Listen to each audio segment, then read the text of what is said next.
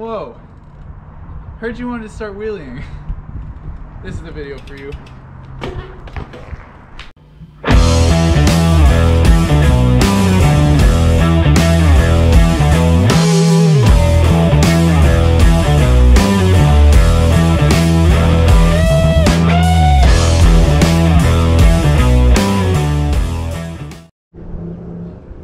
What is up, guys? Welcome back to the channel. Today is one of my first tutorial videos, and as you guys can probably already guess, it's on wheelies.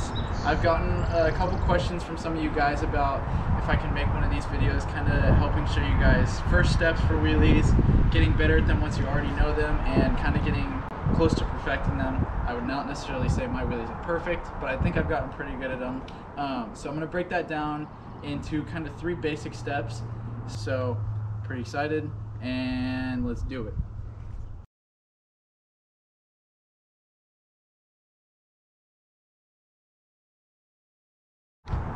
Sweet. So first step I like to call the squish and push, with the squish referring to your fork and the preloading of your front suspension, and the push referring to the rear and your pedals. So I think a lot of people get caught up on the fact that wheelies just bringing your front wheel up, so all they try to do is just pull as hard as they can and hope that magically their front wheel is going to stay up, but it definitely requires a lot more than that. So this first step is more dedicated to getting your front wheel up. So the squish refers to, like I said, just kind of preloading your front suspension, and that just means you're going to push into it a little bit, but as you're letting your suspension do its work, that means that when you're coming back up, you don't necessarily need to pull all the way back. You can kind of just unweight your front, and your fork should do its work, and it'll kind of allow the front wheel to come up naturally that way. And naturally, if that's all you're doing, that doesn't mean that you're going to get into a wheelie just by preloading. So that's where the pedal comes in too. So as you're preloading your suspension, as soon as you let that go, that's when you're going to take your first pedal stroke with your pedals. You can choose to do it with every foot you want, but that means that you want to probably start with your pedal that you want to start with right about here, and then after you're done unweighting your front, you're going to push down with your pedal, and that'll help bring the back underneath, if that makes sense. And once it's a fluid motion, it'll bring the front wheel up really easily, and it'll feel a lot more simple than trying to just muscle up your front wheel.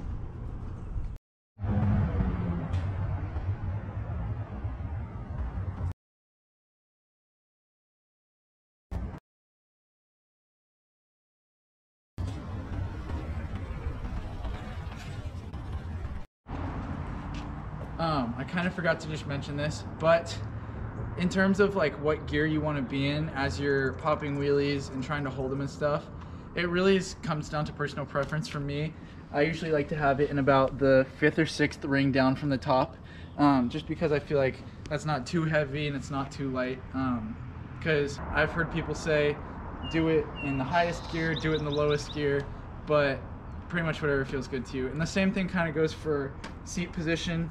Usually I like to have mine about a little under halfway up, but you know, it's all personal preference. So with that stuff, just do it however feels best to you guys, but those are kind of the ones that I usually do when I'm doing my wheelies.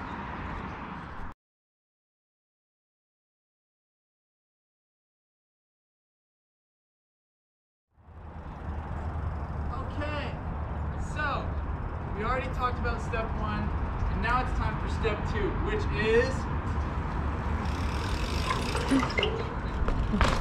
braking.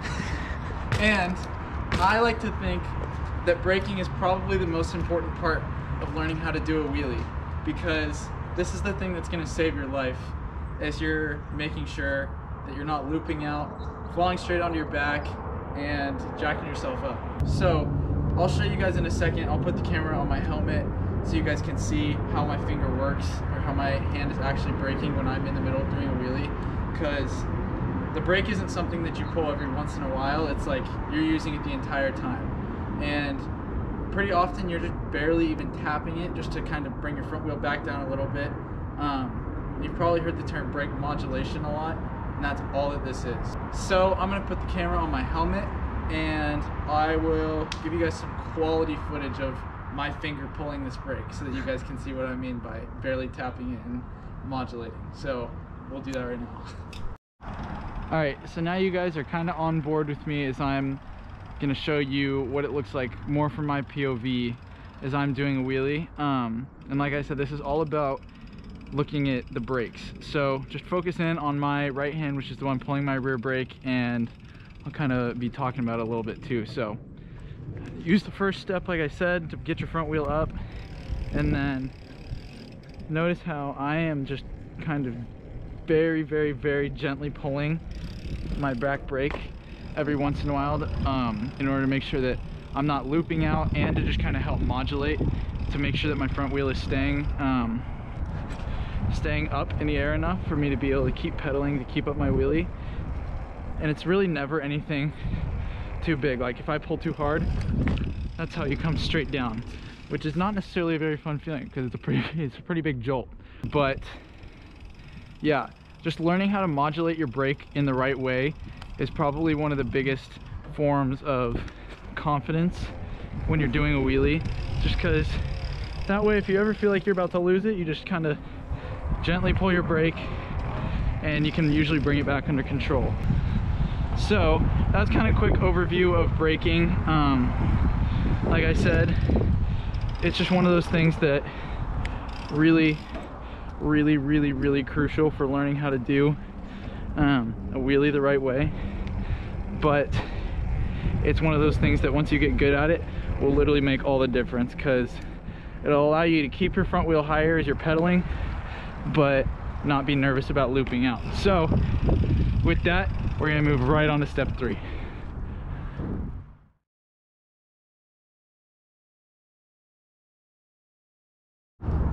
All right, so we already made it through steps 1 and 2, which were the squish and push with your suspension and your pedals, and 2, learning kind of a little bit about the basics of modulating your brakes.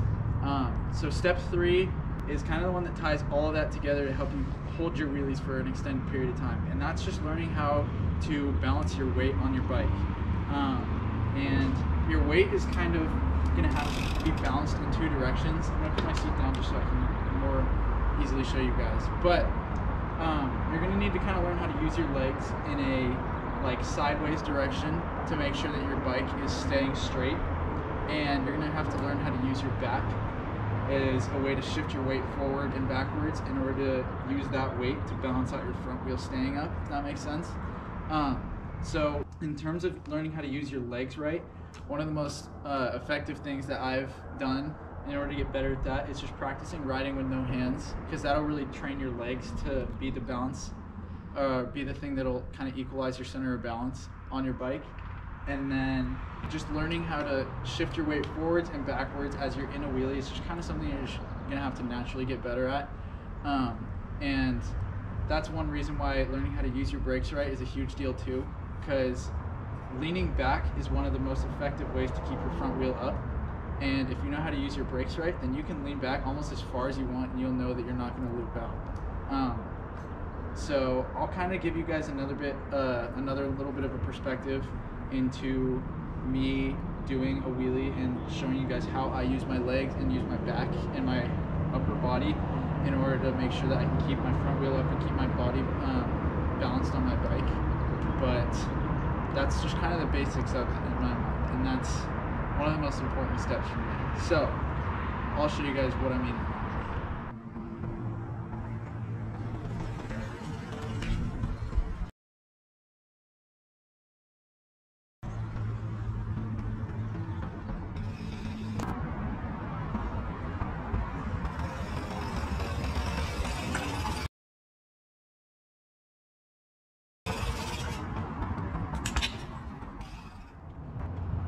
Alright guys, that pretty much sums it up for this video.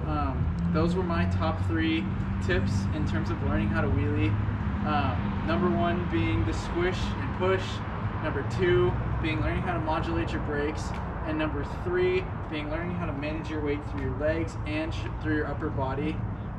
Just because I think all together, those 3 tips help you a ton to either pop your first wheelie or to just really improve upon the ones that you've already been doing. So yeah, so that pretty much does it for this video. If you guys liked it, make sure to leave a like. Make sure to subscribe if you want to see more videos like this, or just videos of me riding local trails, trails from farther away, all that good stuff. If you got any more questions, make sure to leave a comment. If you got any suggestions for more tutorials like this, leave a comment. Go follow my Instagram. I'll leave that in the bio as well. And yeah, hope this helped you guys out.